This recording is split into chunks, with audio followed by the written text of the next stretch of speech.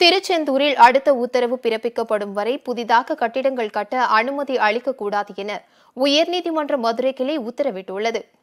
இது தொடர்பாக தாக்கல் செய்யப்பட்ட பொதுநல வழக்கில் திருச்செந்தூரில் கடற்கரையிலிருந்து 500 மீட்டர் தொலைவிற்குள்ளும் விதிகளை மீறி 9 மீட்டரை விட கூடுதல் உயரத்திற்கும் கட்டிடங்கள் கட்டப்பட்டுள்ளதாக தெரிவிக்கப்பட்டுள்ளது. இந்த கட்டிடங்களை இடிக்க உத்தரவிட வேண்டும் என்றும் மனுவில் கேட்டுக் கொள்ளப்பட்டிருந்தது.